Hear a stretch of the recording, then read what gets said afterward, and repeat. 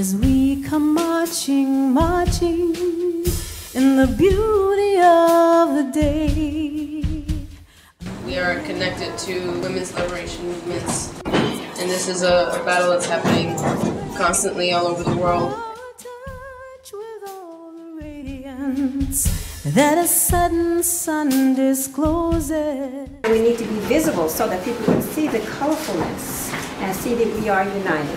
March 9th, again, we're meeting at 11:30 a.m. at the Triangle Shirtwaist Factory, and then we are all marching as a contingent on March 9th, the same day at 1 p.m. The biggest challenge that we face is how do we raise consciousness, social consciousness. I always find that it's not sufficient for me to talk about the pain and the oppression.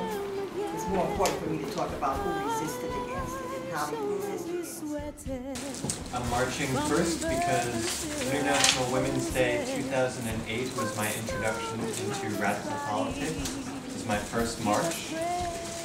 Second, because I learned since then that capitalism and patriarchy are like this. I have to make it a point. I have to make it a point that I am here. Representando a las madres con niños con impedimento, representing mothers with children with disabilities, en la seguridad and the safety that we need for them. I heard Dr. King, Martin Luther King's speech, and he said we need a revolution of values.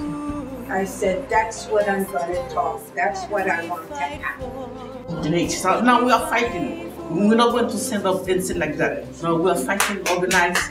Yes. Yes. Something acknowledging the great legacy of women who came before us and sat around tables to play.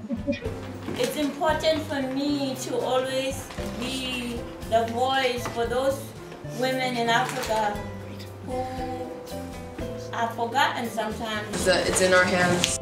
You know, the interrelated levels of violence against people in this nation, you know, is historic. It's a day of celebration, meaning that every issue is a woman's issue. Every issue is a woman's issue.